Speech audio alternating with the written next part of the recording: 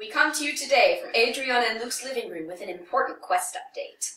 We found my birth mother, or rather, she found us. But the whole identical twins reunited thing made the news last week. We got an email from Amelia, aka my birth mother, or our birth mother. She should be here any minute. God, how are you so chill? We're about to meet our birth mother for the first time.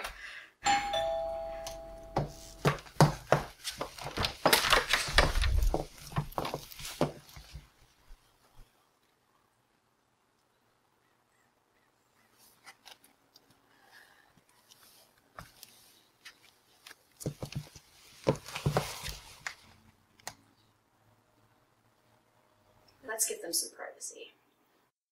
Are you sure? Please, film it. This is the story your videos are telling, and you both deserve to hear it. I met your father when I was 18. I was waiting tables, saving money so I could go to school. He had come from Mexico and was studying art at the university here. When he needed to study late, he'd come in for a cup of coffee, and that late it was slow, and we'd talk. Some nights he would take a break from studying and he would sketch me. What was his name? Alejandro, but he mostly went by Alex. I named you after him. I still can't believe my adoptive parents, renamed me Alexis without knowing. It's like fate. Maybe it is. I would like to meet your parents, Alexis, and thank them for raising you. They'll be thrilled to meet you, too. It was really our dad who got this whole search going. I would like to thank him for that, too. So back to the story. Alex and I were very young, and we fell hard for each other. It was Christmas time when I found out I was pregnant, and we were excited, but scared. My parents weren't very supportive, and we were barely making rent on a studio apartment. I took a second job at a restaurant, and he did portrait commissions for cash. And then something went wrong with his visa, and he was suddenly deported. Just a few days after that, I found out I was having twins, and with only my income, I lost the apartment, and I ended up in a woman's shelter.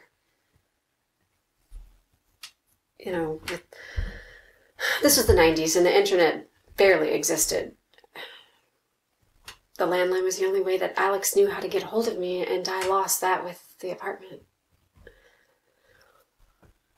I knew where his family was from, but I just had no way of contacting them. I used any spare change I had, trying to contact him, trying to find him, but I couldn't. I was alone and too pregnant to work more than I already was. How could I provide for my children? I didn't think I could give you a good life as a homeless mother, so I made the hardest decision of my life, giving you up. There was a lady at the shelter who helped me. I worked with an agency, and they gave you to a wonderful family after you were born. I asked for a closed adoption, and maybe that was selfish, but I thought a clean break would be better for everyone. They did ask me to name you Alexandra for your father and Philippa for the woman at the shelter. She was such an inspiration to me. I'm the director at a Portland shelter now, doing for other women what she did for me. That's so cool. My parents kept Philippa as my middle name. It means more hearing the story behind it. That's where my story ends. I'm hoping you can fill in the blanks after that. Yeah, the adoption fell through. We're not sure why exactly, but we were split up after that.